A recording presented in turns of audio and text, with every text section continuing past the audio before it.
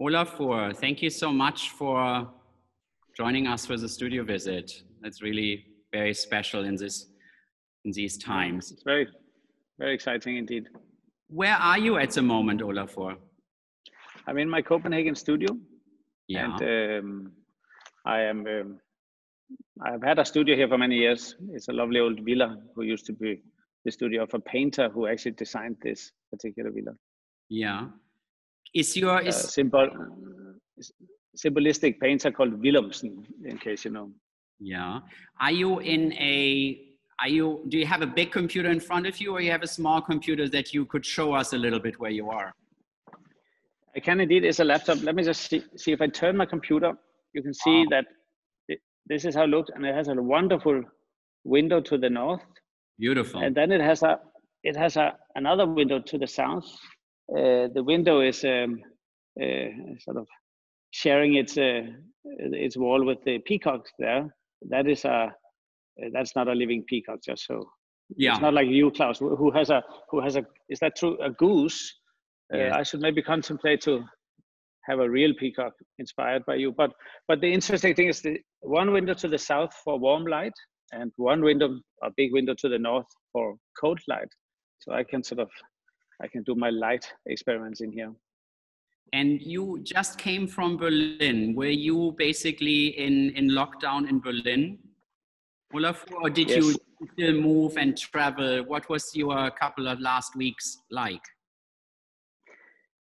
Actually, at the studio, we were very early, sort of self-locking us down, as I had a lot of things going on. So we already late February sort of divided the studio into several groups, had a lot of people going to home office, and also received the wonderful grant from the German government that I, as an artist, could receive. So that gave me enough funds to make sure that I did not have to let anyone go.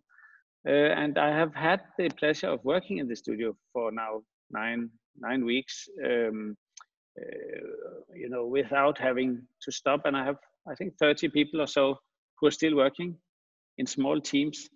And the funny thing is they don't meet. I mean, in 4 teams, they don't meet the other teams. So we've been quite disciplined. As I was opening a show in March in Tokyo. I have a show at the Guggenheim Bilbao, the one that was at Tate.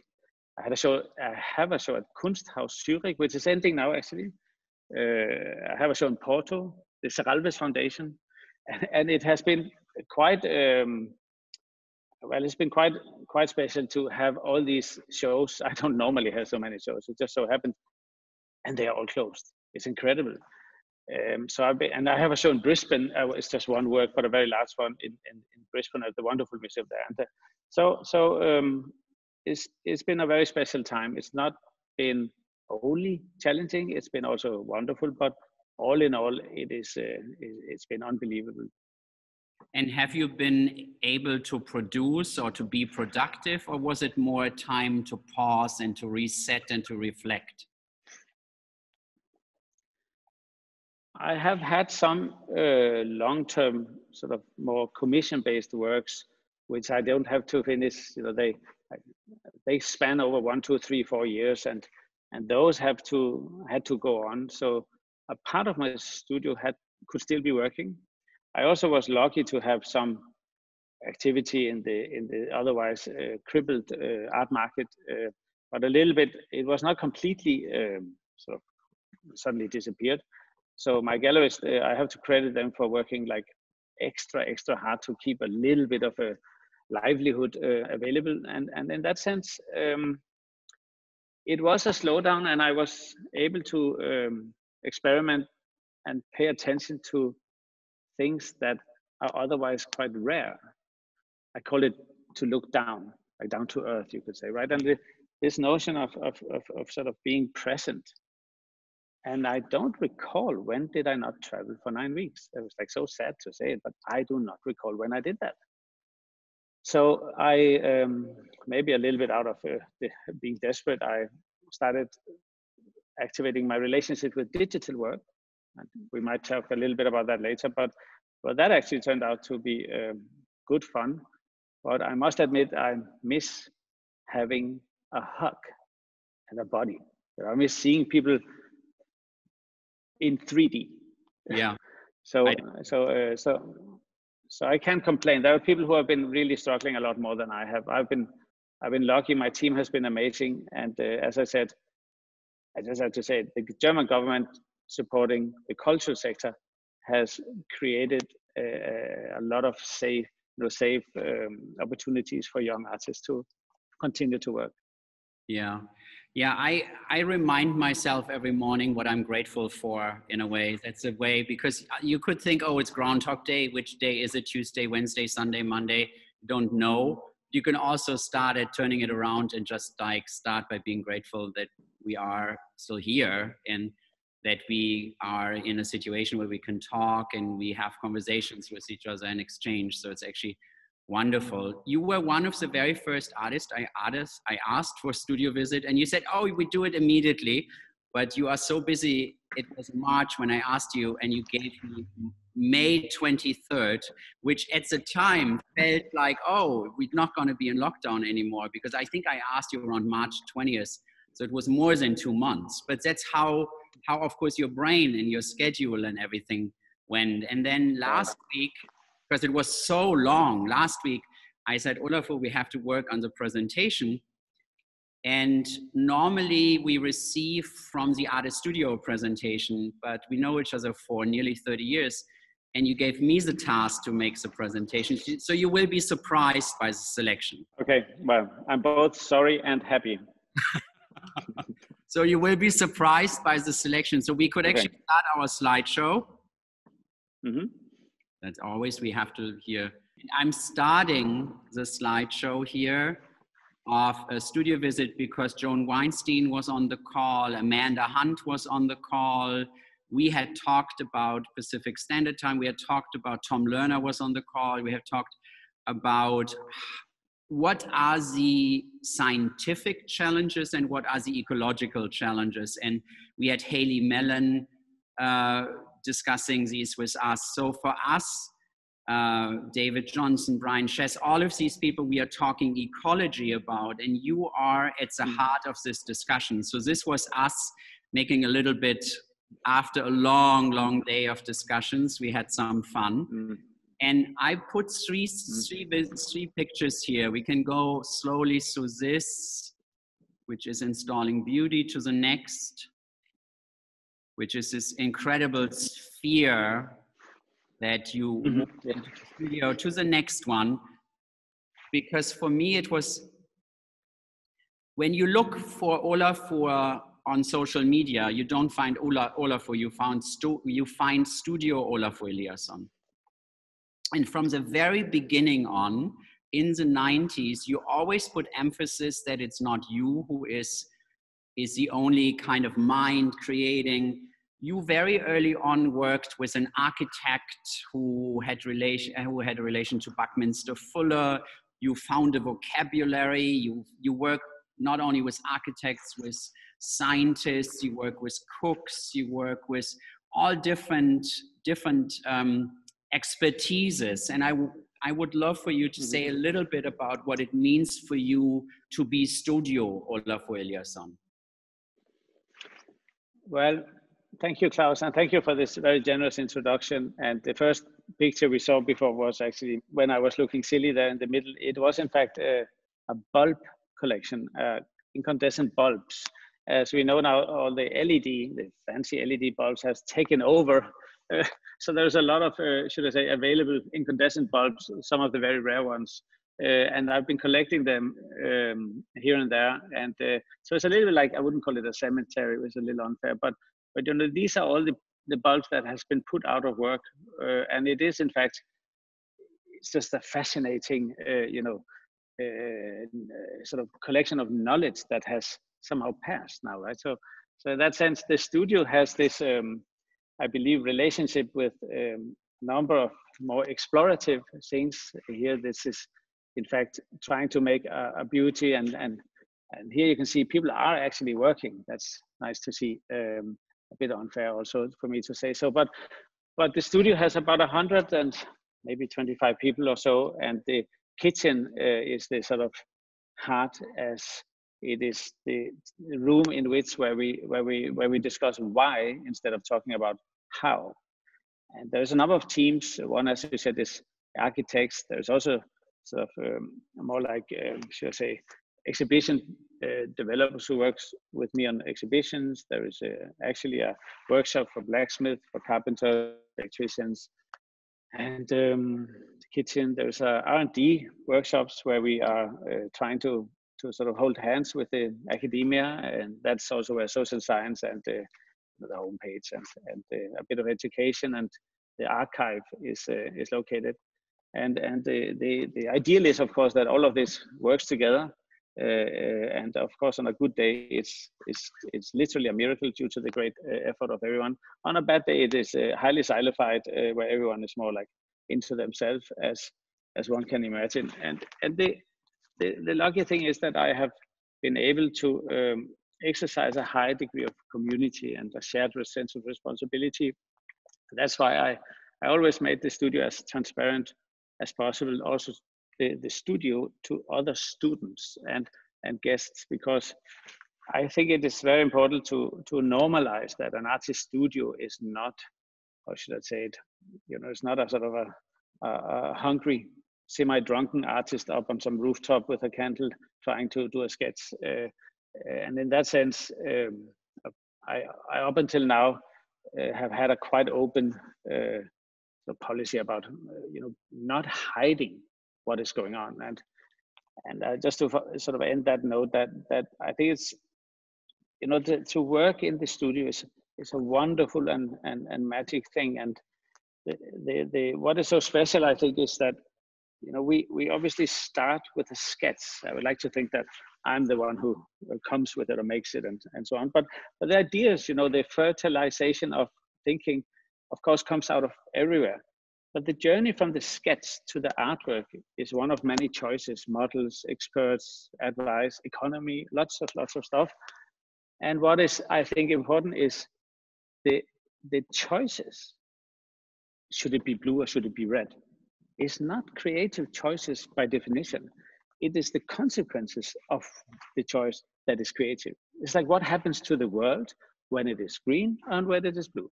So somehow creativity or the potential of art lies in how it changes the world, right? So the studio has this quite sincere obsession of being interconnected or interwoven with the world around it. And that, I think, that is somehow my ambition.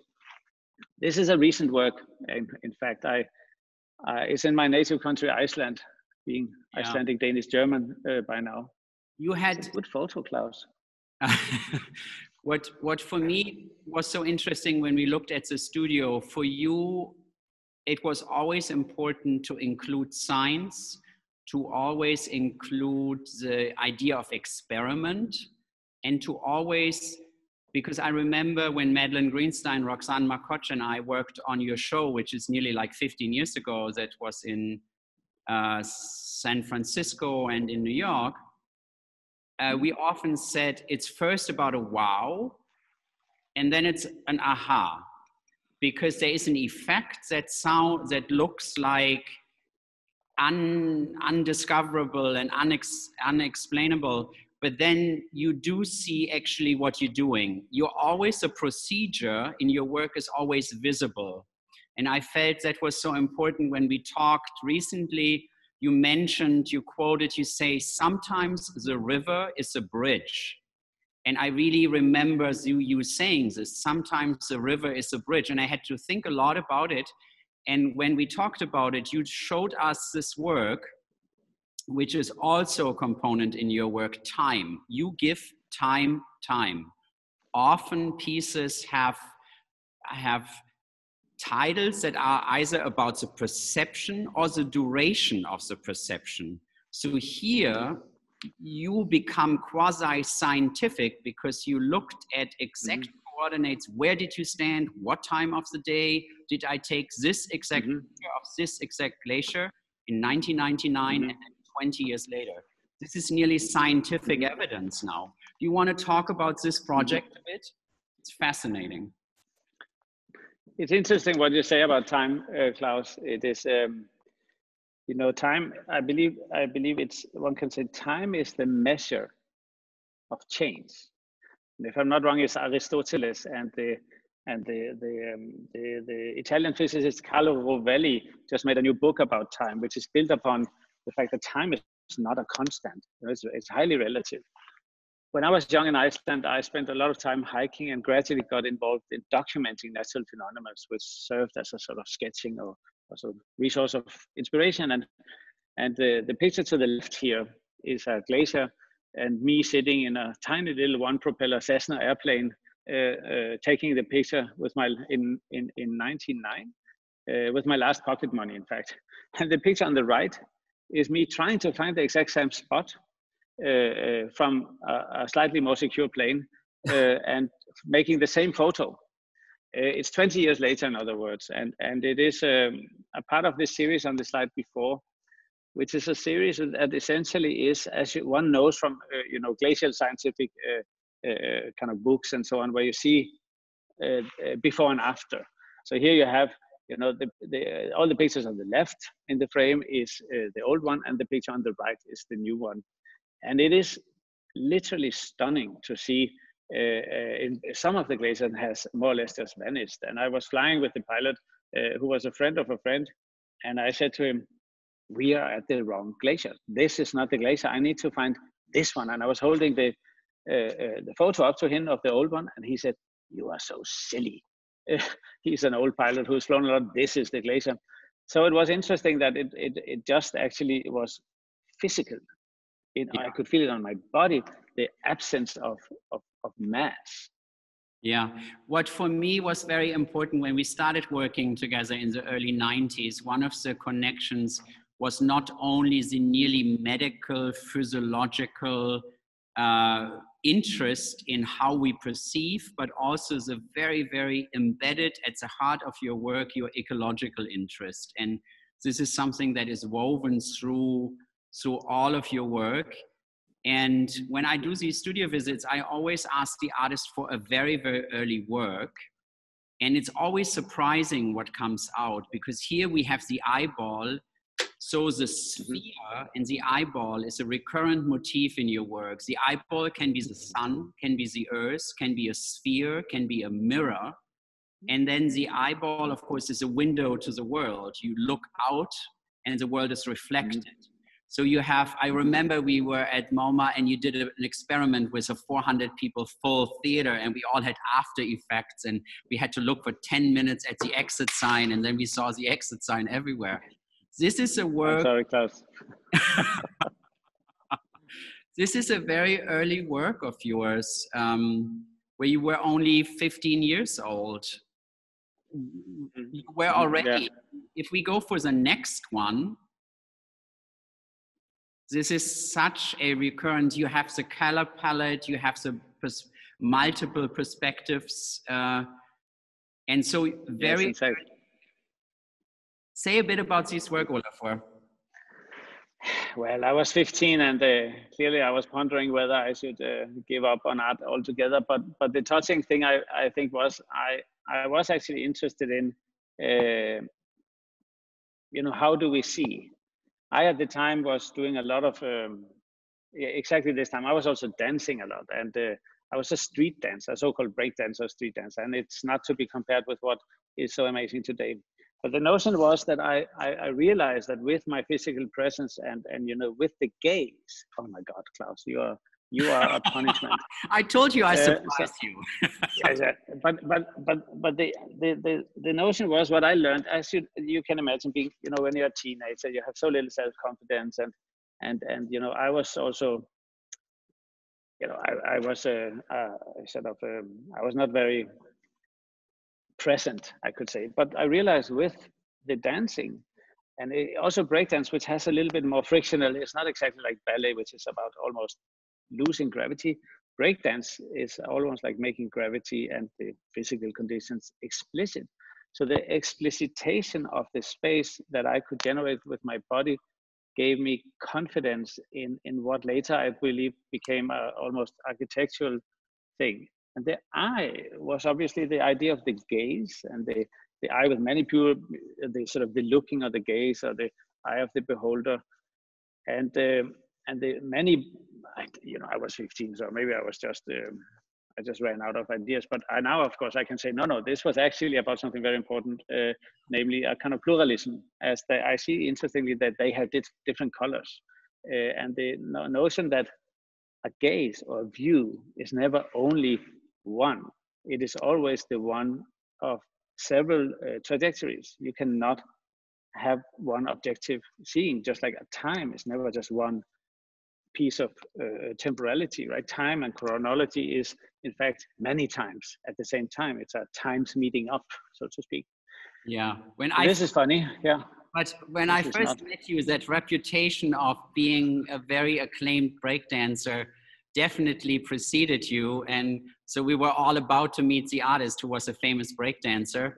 And for me, when I look at this picture, it's all about gravity and balance, of course.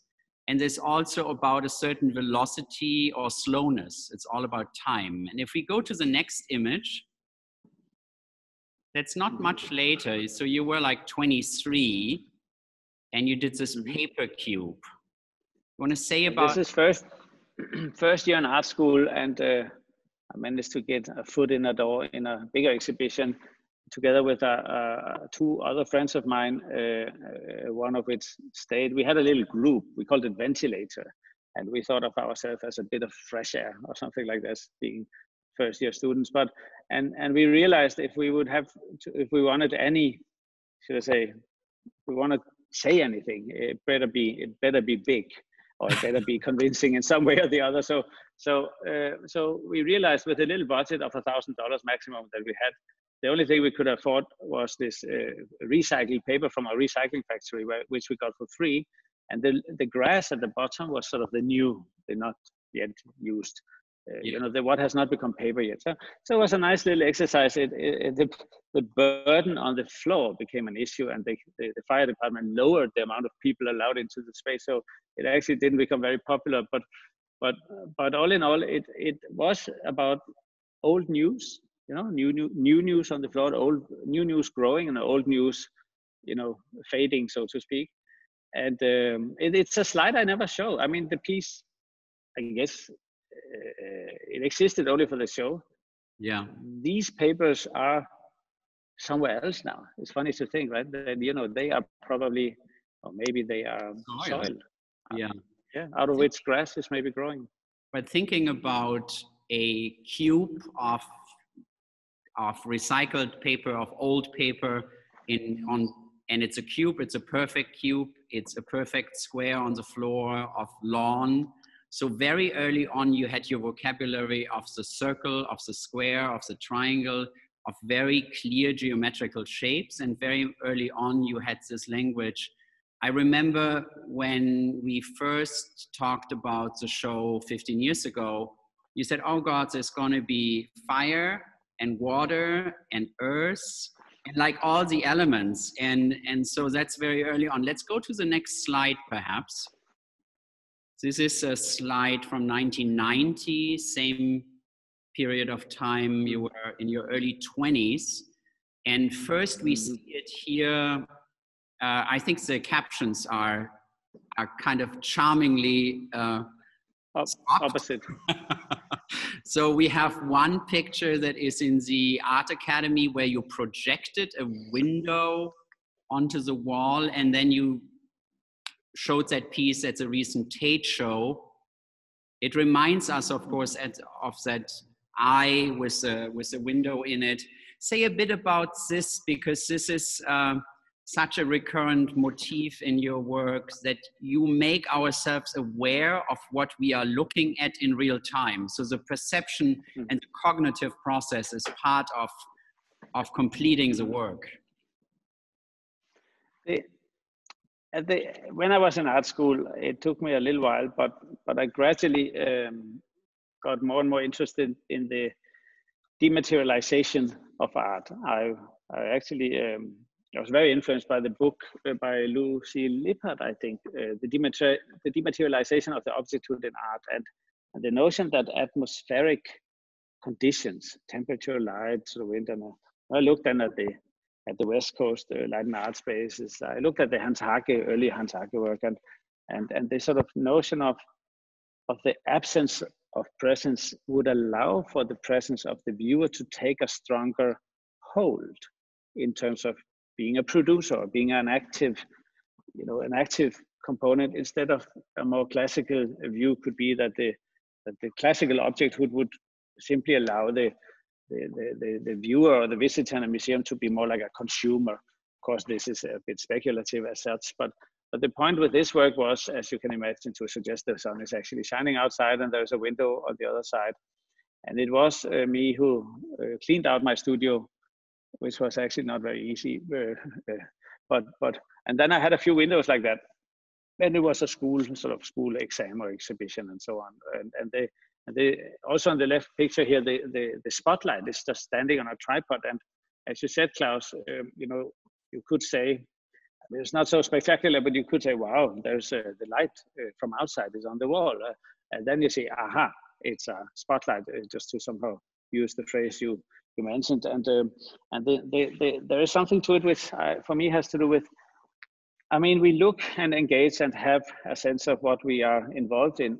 Occasionally, the quality of that allows us to evaluate or reevaluate or reframe or reconsider the way we're looking at it.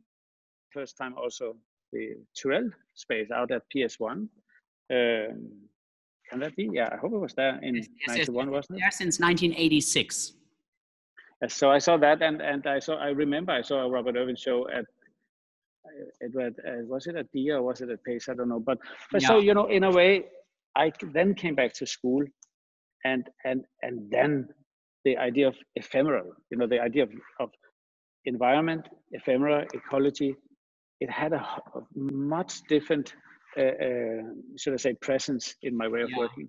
Yeah, you're referring to this time as a very important time in your artistic career. I just gonna quickly show this. This is you campaigning for clean energy in 1991. We go to the next slide. So happy we have slides again. What would we do without? This is in a cafe in Copenhagen where you had like posters, and the facade was with a logo, and you had the outside campaigns, and you did this very beautiful in the middle here, in the middle of those three pictures. You had the spotlight on the floor, and of course it reminded me first when I saw it of you as a breakdancer.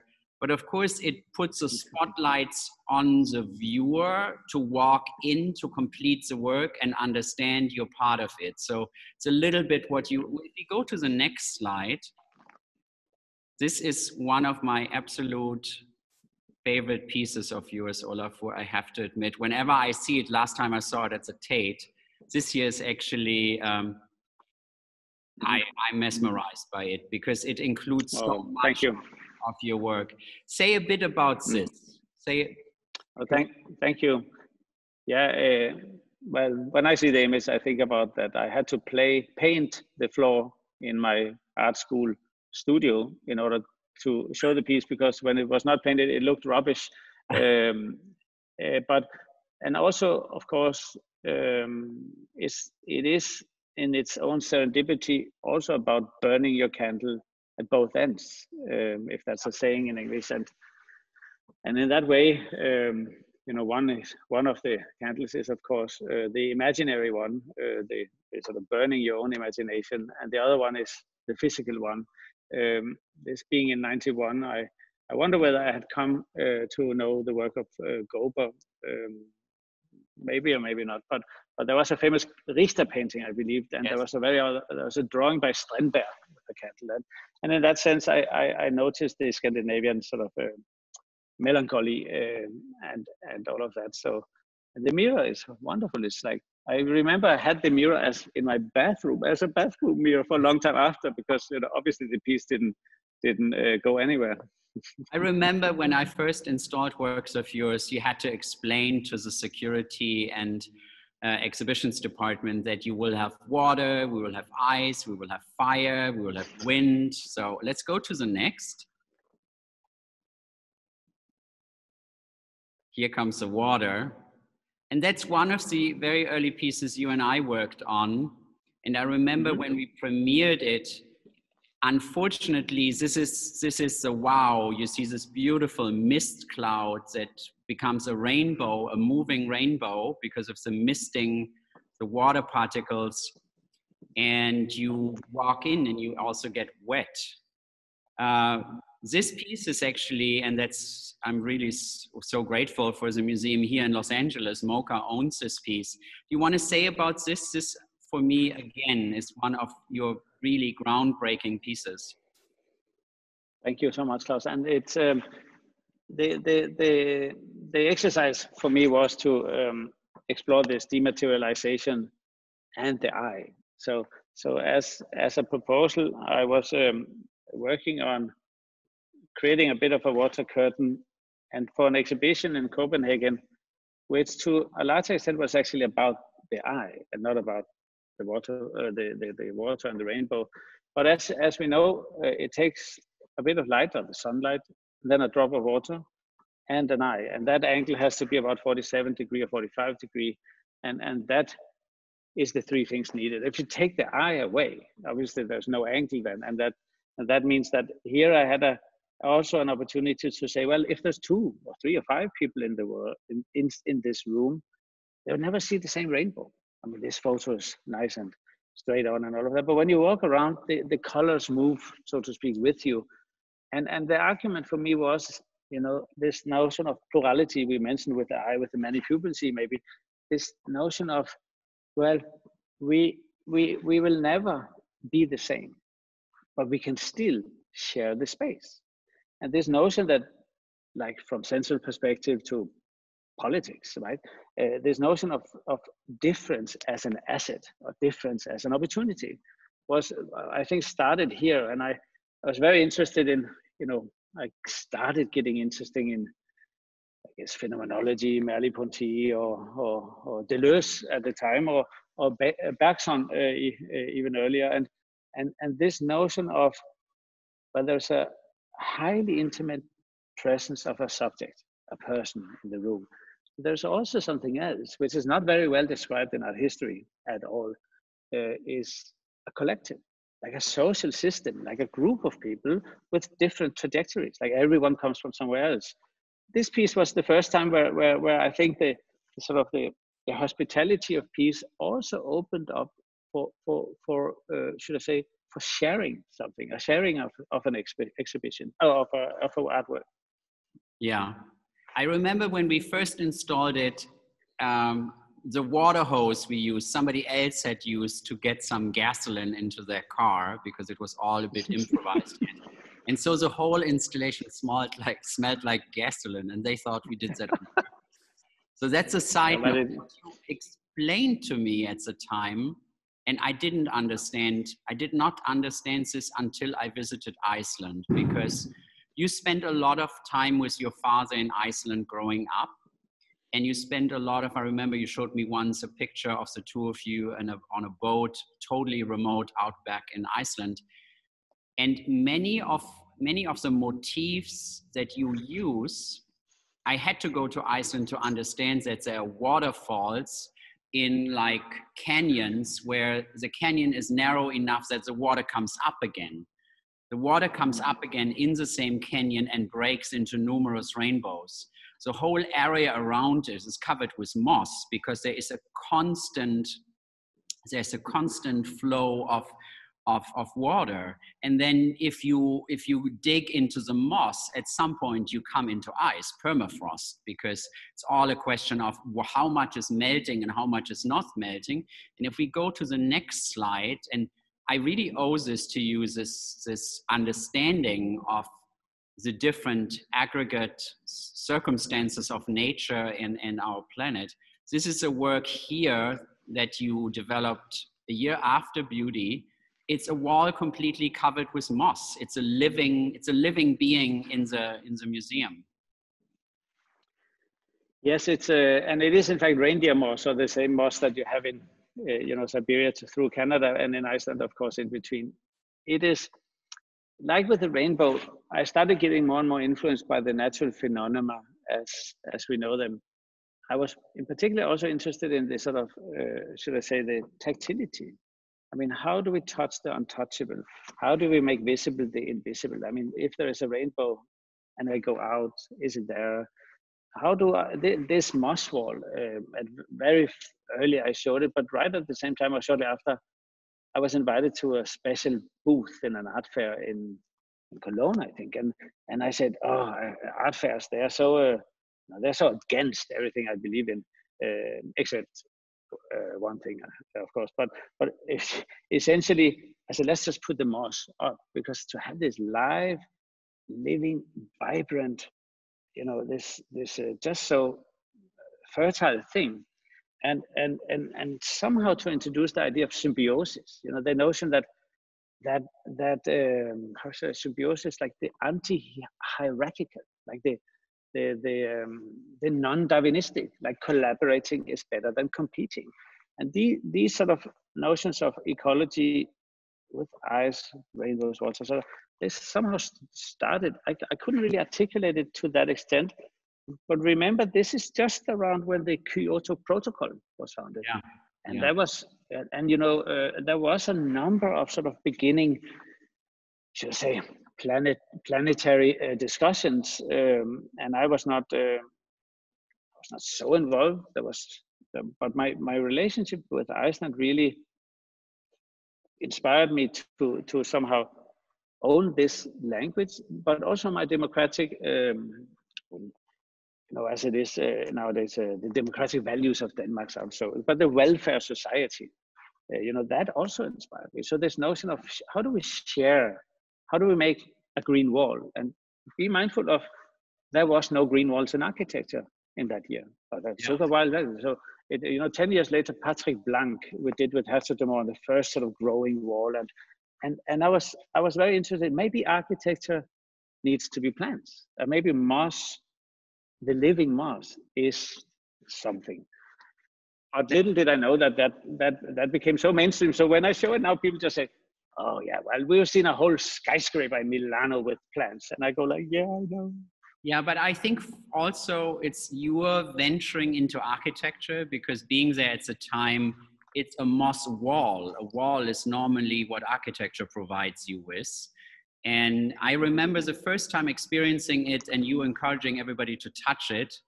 And I consider plants beings. You see them right behind me. I live with these beings.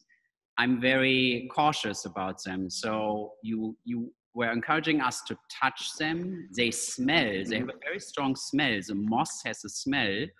But moss walls, the second is really wall and architecture. And let's go a little bit faster through the next slide, which is another wall, a monochromatic wall, again, not moss, but here like a foil, a film in the space. And if we go to the next piece, that's actually a video, fingers crossed, knock on wood, it's gonna work. It's always interesting in Zoom.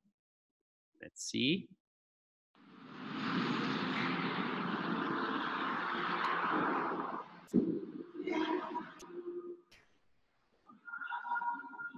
This is basically like a little propeller engine, and it's also like Foucault's pendulum. It's basically by its own weight, a pendulum, and by its own motor, propelling itself up, only falling back by its own weight and gravity. And if we go to the next, here we see this old Postfuramt, and here it's in the atrium of MoMA where it found a permanent home. Say a bit about this piece, because I think this piece is also part of mechanical movement that applies very much these laws of gravity and balance also going forward. Oh, thank you, Klaus. You should mention that you, in fact, curated the show in Postfuramt and showed the ventilator first in this. I remember how we were. I remember how we were clueless what to do in that space, and we were so clueless we had to take a break, and we were basically flat on the floor looking up, and then you had an aha moment. Yes, no, that was good, and also and at MoMA it was I had a version of it shown, a very, very early version shown at the LA gallery at Mark Fox, who had a gallery back then, how was it? It was donated to MoMA, which was amazing, by a collector, Peter Norton, out of California as well. So the idea of the weather and the wind, and I mean, clearly the machine is something you might have at home. It's like a $20 ventilator from the hardware store, and this notion that that little very practical thing had such magic in it. And as the wind, or as the weather on our lovely planet is so unpredictable, it has that same sort of almost like a mad insect. It just flies around in this highly unpredictable way. And there's a lovely element of I wouldn't call it danger, but that the slight sense of threat. There is danger. When we first installed it, you wanted it so it could just nearly hit the tallest person's head. So we had it very low. And then the security came and he said, no, it has to not hit a person raising their hand. So we had to put it a bit higher. Exactly. It's been up and down depending on the show and so on and so forth. You know, people always, or museums or institutions, they underestimate how smart their visitors are.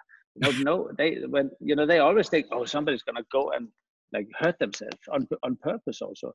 So it actually has been hanging low occasionally, and never anything happened, because as we know, once they made their way into the museum, they are actually already conscious about what's going on. And I think I love this notion of that the possibility of danger also, or not danger, but the possibility of something gives the responsibility to the person. You see, so there's a question of authority here, which is also very interesting. Do we trust each other or not? And I see in America, you will always sue each other, zigzagging if not. But it's just important to emphasize the ability to say to a visitor to an exhibition, you're actually smart. I actually believe in you. You are gonna be fine, and I know I don't need to tell you how to be. And so for me, it also has to do with that. But it's an amazing work. I've showed it quite a bit. That work is now on show in Bilbao in one of Frank Gehry's unbelievably amazing spaces. I felt this piece is always about empowering people for the responsibilities they have for themselves and others, because you could also just hit somebody, but it also activates, make people activists. And I think that was one of the very first pieces with beauty, and this where people started moving, using, participating in a very different way. And if we go a little faster through the next slides, because otherwise this is going to take like 5 hours. Here's your sun machine, where you cut a hole in the ceiling, and the sun is like a dial. It's like a sundial. We go to the next. Kaleidoscopes, the way of how you look at a kaleidoscope. One of your pieces of vocabulary is a mirror. We saw this with a beautiful piece on the candle. A kaleidoscope, the mirroring into mirrors, the fractional view. This is something we go to the next slide. Another important motif in your work is a waterfall. And this is a reversed waterfall. Say a bit about this, because I think I use this waterfall, and I only have Versailles as the other waterfall in this presentation. Say a bit about how you got to this very unique piece. Yeah, that's at PS1, had a lovely curator showing it there. But it's almost like unlearning how to see. It's like, because you saw the slide before with the kaleidoscope, which is sort of a compound seeing. It's turning seeing into a spectacle or in a miracle. It's about the ability to see the wonder and defunctionalizing seeing, right?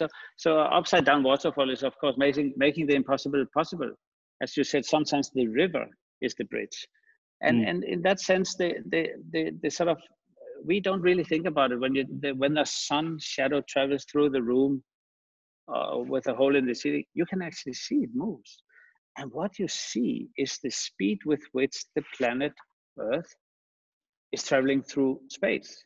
So it's a little bit like Piero Manzoni's work, Socle du Monde, which is just a socle and the planet is underneath it, right? So it's like the socle for the planet. This notion of making, you know what Timothy Morton calls a hyper object, the things we just don't see or can't get, it's too big. The planet, or the sense of gravity and the natural forces, and the fact that our senses is locked into a cultural sort of predefined grid, it deprives us for criticality. It's very hard for me to make a fast comment here, Klaus, I'm sorry. We know, so this notion of unlearning has also the idea of reintroducing a sense of worth, but also a sense of criticality, both to yourself, but also upon the world. Yeah, I think what you said about the cut in the ceiling, you feel your own movement, you perceive it, but you literally see the Earth's movement. So it's very planetary, and you feel empowered the viewer to identify their own eyeball with the sun, or their own eyeball with the planet.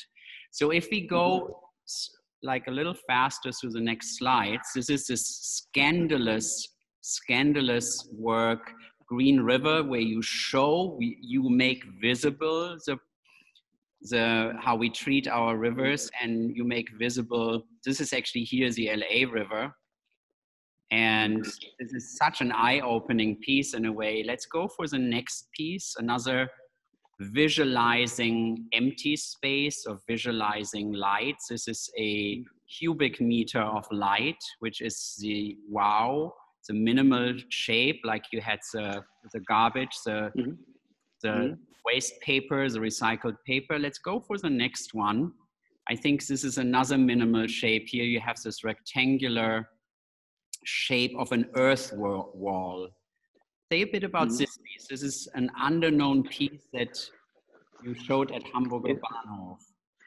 Yeah, it's out behind the museum, and as you know, Klaus, but for the rest, the museum is located very, very close to the former border between East and West, and digging down into the soil is almost like a kind of archaeological or excavation of time, and then the idea of the wall in Berlin and the earth, because the earth in or under our feet everywhere has its own agency. The earth is telling stories. The earth has unknown but yet to be found out feelings. So the idea, I think, was to sort of give, today I could say, I wouldn't say it, I did not know how to say it back then, to give the earth the rights of personhood. You see, to give it the valuable space in order to sort of tell its story. And the rammed earth technique used that I learned from a friend of mine who in fact helped me doing it was also interesting, because there's notion of compression and so on and so forth. So it was a wonderful opportunity, and behind the museum I left the hole open. Yeah, I didn't quite expose the foundation because some other artists did that. But there was a big hole behind the museum, and people could look out the window and say, "Why is there? There is a hole in the sort of space behind the museum." Yeah, we go to the next piece. It's another not so known piece. It's actually a circular mirror, but the circular mirror is like a lung. So it inhales and exhales, and when it inhales and exhales, it goes from a convex to a concave mirror. So the optical qualities of enlarging, showing an image upside down are mutating, are living. It's like a lung and an eye at the same time. Say a bit about this.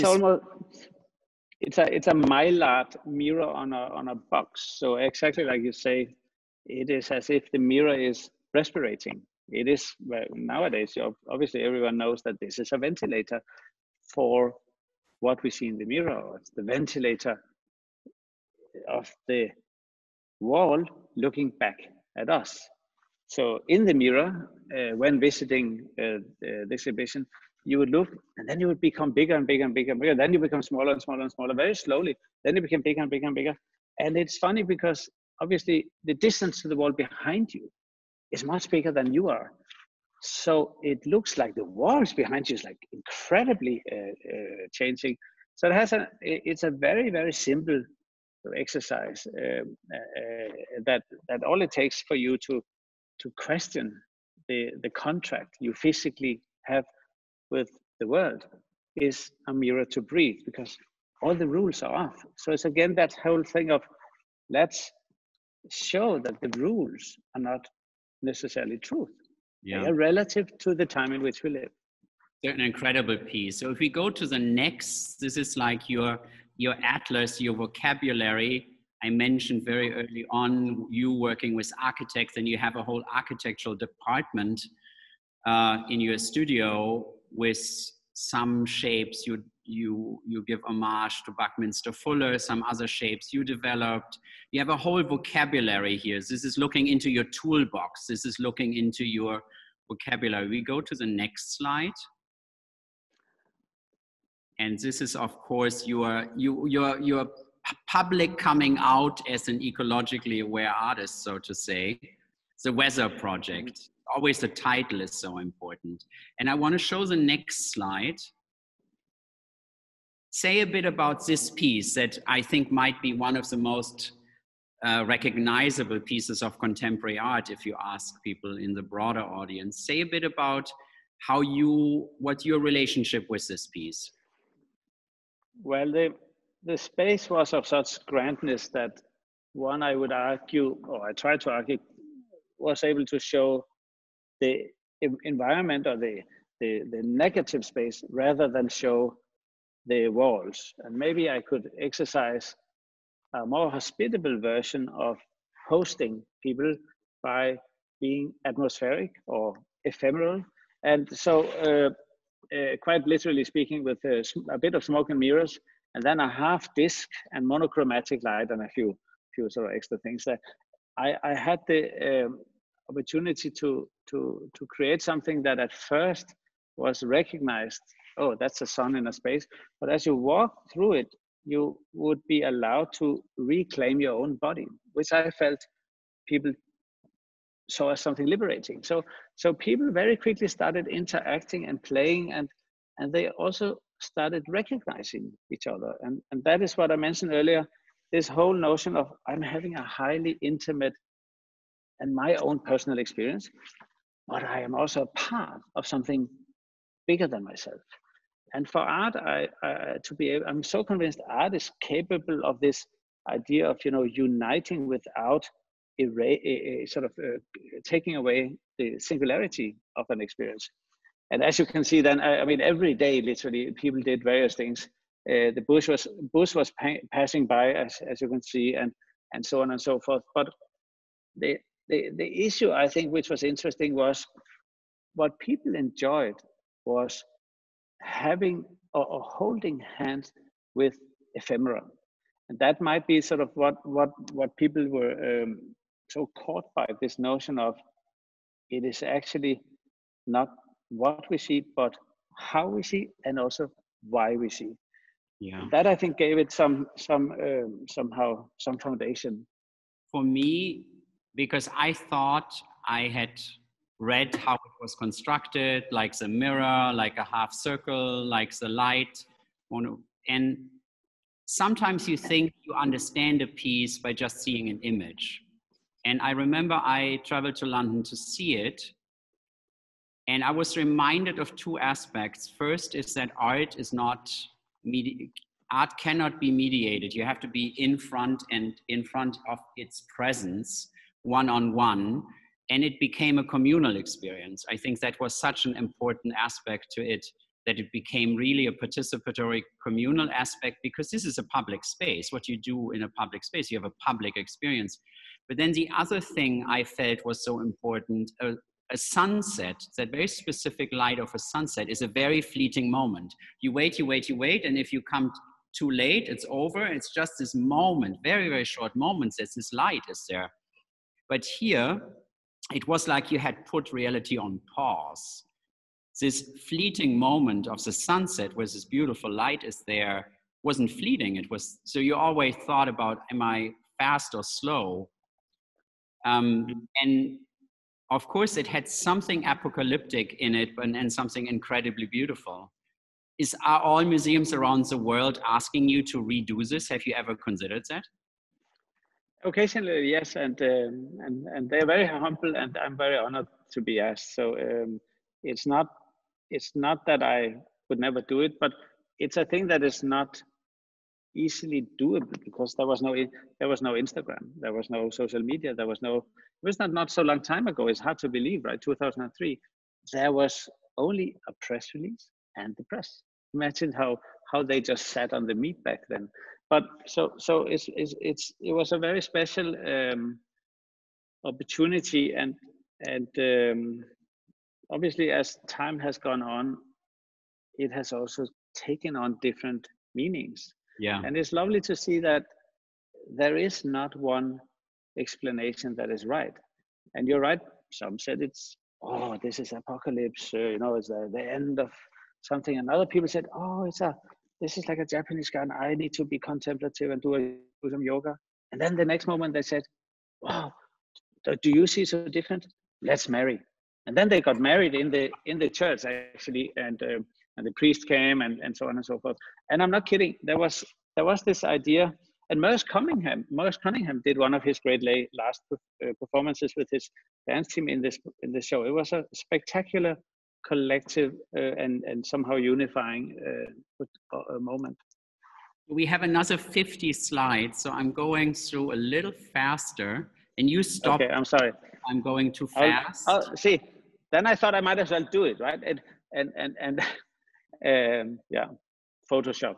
Right. Yeah, Photoshop. That's my own. That's my own eye. Amazing. So we go to the next slide, and go to the next. Here, you're harvesting ice in Iceland, and you are not that fast. Perhaps we go one back.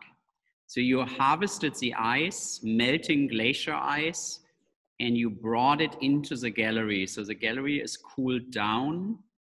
And so this was a sculptural experience that you had with the ice. It's also very much a one-on-one with these objects of ice, these fragile objects. And then you showed this in different urban settings. So we go here to the next. You have in Paris, and perhaps we go during the COP15 in Paris. Yeah, this is one of the pieces where your work, you realize a level of activism and public outreach, which is often unrivaled in these projects. Say a bit about the reaction of these pieces, Olafur, if you like to. Well, it was, so it is actually glacial ice that, as you said, in this case, we picked it up in Greenland, collaborating with the amazing geologist and glaciologist Minik Rosen from Denmark. The thing is that it's about 10 to 20,000 years old. And this took place during the COP, and it was supported by Bloomberg and his initiatives on environmental things. And the COPs are, of course, what the UN uses to have the climate meetings. And so was the one in Paris, was actually initiated by the UN, for whom I occasionally work a bit. So the ice, it is of such nature that it has this cracking sound, because the small bubbles of air from 20,000 years ago are caught in the pressure of the ice as we know it. And this is how we can tell what the air was like a long time ago, right? And when you stand close to it, you can hear this popping sound, like pop, pop, pop, pop, pop. It's almost like a kind of music, and you realize how it is melting, and you can almost smell something. So it's a very sensory sort of thing, and just people standing looking at it, they say, oh, this is ice, and they understand the story, of course, the environment and so on, but then they put their hand on it, and then they say, oh, it's cold. And do you see how so it is as if knowing about ice and touching ice, that's two different parts of the brain. So in terms of the great work that the UN is supporting by Elke Weber, the behavioral psychologist, what is a change agent really?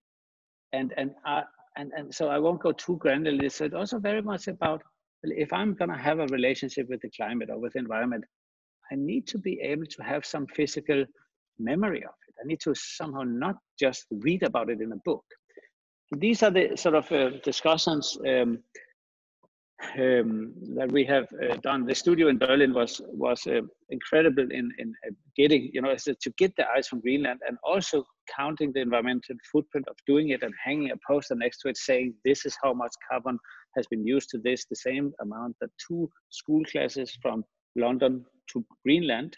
So it's also about how do we talk, how are we transparent, how are we just to the people we are with. And how do we neutralize the carbon footprint? Absolutely. I go through the next slides. So this is a piece that I always reminded me when you first told me about it, of your breakdancing, but it's actually you walking through a park in slow motion, which I think is such an important piece. And perhaps we go to the next. This is Aarhus in Denmark, where one sees that on the right, there's a small picture of this incredibly corona that this museum has, which is a gradual color scheme, like a rainbow. We go to the next. Who hasn't seen this in real? I'm just venturing in your architectural practice. Here's a beautiful design for the Opera House in Reykjavik. We go to the next.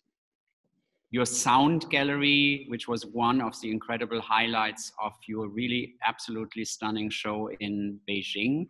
Perhaps we go to the next. And you have been very active in Ethiopia. You are supporting certain non-for-profits there, and you rarely talk about this. Do you want to talk about this a little bit, if that's within your comfort zone, and then talk? Oh, absolutely. Yes, Klaus, thank you so much, and thank you for sharing the other pictures. My God, I should just come to your lecture about my work. That's much nicer than listening to me. Don't say anything. No, it's so. Yes, I have a relationship with Ethiopia or East Africa. I actually teach at the art academy there, and so on and so forth. And one of the things that I was interested in was the environment, and of course the access to sustainable energy. And for some years now, it so happened I got a grant, and I met a solar engineer, and that's a long story. But we ended up doing a little solar lantern, and I can just quickly do a sunrise. Can you put me on the picture? Is that an option? Review? Can we? Am I other picture? Is it possible to just see Olafur on the screen? Hold on. I guess if I talk, I might just. Great. No, you don't have to go out, Klaus. It's fine. But I only see Klaus, but let me just try it, because in case it's different for you. Oh, here we go. So let me just show you, because I harvested the sun in Copenhagen today, and it looks like a sunrise in Copenhagen looks like this.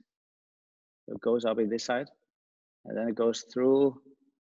Oh, I'm sorry. It's on this side, of course. Yeah, from east to west. Otherwise, the Earth would spin the wrong way around. But so all in all, it's a solar panel, and it's a little LED, and it is an attempt to make sustainable energy affordable, where kerosene and diesel and so on is used to create energy locally. And the idea is to compete simply on market conditions with what is the price of oil. Needless to say, it's easy to think and do, but we have in the meantime delivered more than 1 million lanterns. We've been supported by a number of philanthropic organizations, especially and long-term by Bloomberg, but also just only recently by the Earth Alliances and Lorraine Jobs. So we feel confident about the work we are doing, which also has other projects and so on. And we have in the meantime expanded across the continent, the great continent of Africa, with either very NGO or very private sector type of projects. I am actually not so involved, except when I am having a great croissant with Mimi Haas, who is here, who has very generously supported this, as well as other people over time, I should say.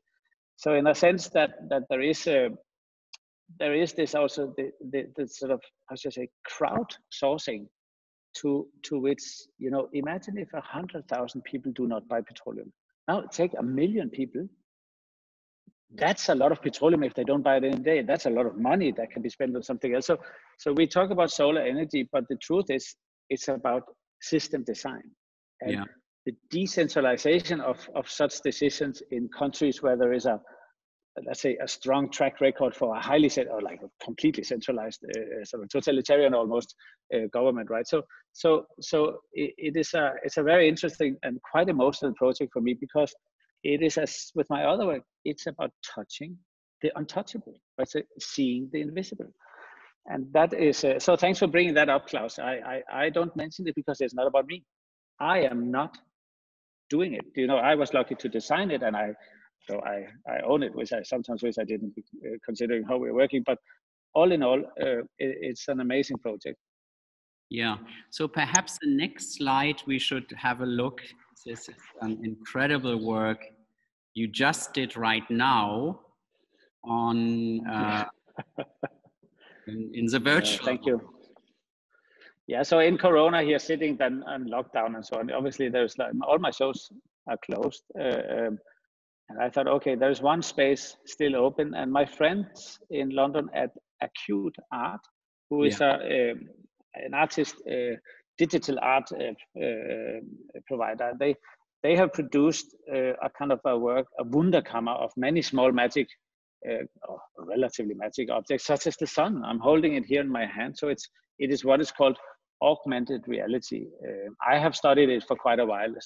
So I follow, even though I am a very analog artist, I follow with great interest the sort of the socializing potential of the digital space. And you can see me in the back, right there at the mirror in the very back. Actually, you can see I'm not holding a sun in the mirror, strangely enough. But so with these augmentations and you know, being on a Zoom call, this is very close to a kind of a Zoom opportunity. And I have all these other rainbow, waterfall, like everything we talked about almost, you can find in my little Wunderkammer in the digital augmented space. Yeah, if we go to the next slide. This was a very, very important moment, because I think what you do with Little Sun, you are empowering, because when we first talked about Little Sun, you talked about how many people live without electricity or access to electricity, about the ability to read in the evening. And then Little Sun became often, I remember after Hurricane Sandy, after Hurricane Maria, it became a tool after natural disasters. And say a bit about this incredible performance you orchestrated at Carnegie Hall. Yeah. So Jessie Smith and Patti Smith, her mother, were doing a concert with lots of Michael Stipe and lots of amazing people. And I got invited, probably in the absence of someone else. And I said, okay, I will just fill it up with Little Suns, and let's put the stage in the room. Let's not do anything on the stage. So I stood on the stage and instructed everyone to do sort of like a kind of a hand dance. What's her name? This I need to remember. The mind as a muscle. But the notion of, you know, saying the periphery, the room, not the stage. The periphery is important, right? And the notion of a field of grass or seeds, you know, the sort of the prairie grasses. So one of the few things we did was prairie grass, like you know, waving, and then we filmed it and made a little bit for social media for this amazing organization called Pathway to Paris, who's doing something again very soon. And there is 350.org. There's so many great organizations in this. It's really something worth to support. And I've been lucky to be in the company of these amazing musicians and stage performers. I know that you were not a filler in this. I know that the organizers were very, very, very excited and nervous and anxious to get this incredible performance. And all of these works, the Little Suns, were then sent to Puerto Rico after the hurricane. I want to show two more pieces. One is the incredible waterfall you did in Versailles. And perhaps we see if we can pull that up on the slideshow. Because I think your works have reached a level of recognition and a level of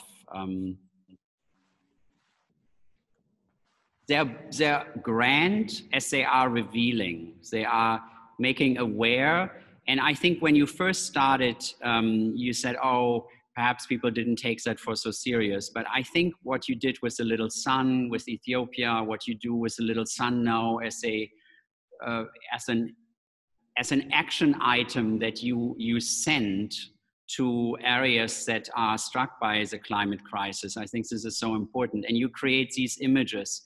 Say a little bit about Versailles, if we can. Well, of course, for a person obsessed with democracy like myself, the Versailles is really interesting, and the French Revolution and all of this. Without being too detailed, the garden is an engineering feat by Louis XIV, who had then the vision to create a garden that would create a sort of illusion perspective where the garden seems a lot bigger and longer than it is. As you can almost see it on the photo, it's as if something is tilting, even though it's flat. And so it's a classic garden perspective, French, even though it's Italian in real, but the French made it bigger as usual. And what a waterfall does, I mean, first of all, it's a natural phenomenon, and water falling is just always touching, right? But what it does, it introduces something that would eliminate the patriarchy of the perspective, namely temporality, in the sense that it showed the dimensions, right? When we look at water falling, we see how far away it is. You know that you see a waterfall going really slow or a waterfall going very fast, but one is far away and one is close by. See, so time, and this is of course again something you can go and practice in Iceland if you want to be in a space with no sense of scale and lots of waterfalls, because you just wonder, should I hike this maybe in 2 days or in 2 hours? So the waterfalls, they bring back scale to the human. It's like a rehumanizing dimension. And if anything is out of human dimension, it is of course Versailles and the whole idea of being a god and all of that. So needless, as I was very excited about putting it there. It was a bit too ambitious maybe, but it ended up looking amazing with the water just very slowly falling. It's a construction crane. It's incredibly tall, so it was not easy. But then again, so the rest of the Versailles was not easy at the time. So we're going from monumental to domestic. If we go to the next slide.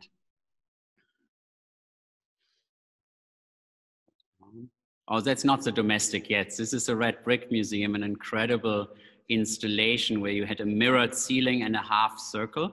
Perhaps we go to the next. Oh, yeah. Say a bit about this, because I put this at the end of the slide presentation, because it's when we looked at your first, you were 15, you had the photos, you had the drawings of the eye with multiple eyeballs, with multiple irises, the circular spheres, the chromatic experience of mixing colors, but also the very accessible way of how you make people aware what they're actually seeing and how they're seeing it, and the seeing process as a timed cognitive process. Yeah, I'm basically repeating myself. That's clear. I'm doing the same. I'm doing the same all the time. But it actually, I have worked a lot with watercolors. I'm very interested in the I call watercolors the Formula 1 or the Formula 0, I guess you call it nowadays, or Formula E, right? So oil painting is below it. So the watercolor for me is to be good at watercolor. That's amazing. I really think that's something. Yeah. So glass has that ephemeral quality, because glass essentially is liquid if you sit and wait long enough. And this notion of having a plane where you, by removal of something, create something to look at. So it's not like I was trying to create the absence of the object as the narrative. I also had a work called The Absence of Presence, but it's still something you can see. And it was something that Klee did in some of his watercolors. He painted everything but what he wanted to say. And I like this notion of we probably sometimes we need, as you said earlier, sometimes the river is the bridge. Sometimes it's by removal, excavation. It's about liberation. It's about taking away that we have also, that we can create a narrative. And these glassworks actually are made of glass, some of them depending and back and forth, by minerals that I have picked up in, and only recently I started sort of using glacial dust or minerals from the earth in Iceland. So as we know, glass is made out of silicate, which is sand essentially, but then you add, you know, some other mineral like iron if you want red, and well, let me not go there. And so I've been making these mirror plates myself. That's incredible. And you have a whole department that we could visit where you do studies on watercolors and coloring and color graduation. So perhaps we end our talk with the first slide, which was these incredible glaciers. Because you're also working as a teacher, if you were sharing with a larger audience, if you were sharing with other artists, how do you see art in responsibly and actively? How do you see art being a force for change and a force for good in this looming climate crisis? How in this happening climate crisis? Because let's see what you visualize here, the glacier series 20 years later. How do you see art having a role in fighting this, Olafur? Well, I think the world, or let's call it our garden, we need to cultivate our garden, right? If we look down, we are all standing on our garden. This is, I believe, Voltaire. The world is our garden and we need to cultivate it. So art, I think, is a response to a dialogue. Art is not a sort of isolated or solipsistic. I mean, it can be, and that is okay. But art is also putting out a statement and participating in a discourse. Sometimes the discourse, art is like a language. It is not the language that is interesting, it is what you say with it. So there is many types of art, and some art will probably choose to have a role in the discourse around the shape of our planet or the well-being of our planet. And I welcome that. Some people say it might be an element of functionalization, then all the things that the avant-garde fought for to liberate art from any agendas. But I disagree. I actually think that the liberation of art in the avant-garde was an agenda as well, right? It's not that there's certainly no hooks into the planet, or there's no reality around the art. So I'm actually confident that art, culture as such, art, theater, literature, music, everything, Jonathan, everything is in fact a part of the global discourse. And it's very important not to become patronizing or moralizing, but we also have to take it upon ourselves that culture or art, we always claim the moral high ground. I mean, it's like almost nothing more sort of egoistic than an artist who talks a lot. Not that I know any, but the notion, how do we own this ground? How do we walk the talk? Or is it the other way around, right? So there's something incredibly important, which is why what you're working on, Klaus, is so important, to be able to make a work of art which is in its values and its governance in synchronicity with the values and execution of our institution, right? So we cannot claim this moral high ground if we are not in a system that subscribes to the same values. So for me, it's not a question of can art participate? It's more a question, do we unite as the cultural sector being such a big part of civic society? We have a huge responsibility to be a civic co-producer, but we need to make sure that the way we do it is not undermining what we are saying. So that is why I think your work, or the work at the LA MOCA, is so fundamental to the future of these questions, because there are, as we know, art by itself is not necessarily it doesn't mean that it's very convincing. Wow, that's a very strong art by itself. It's not very convincing. When I look at your works, that's of course only the humble and modesty coming from an artist.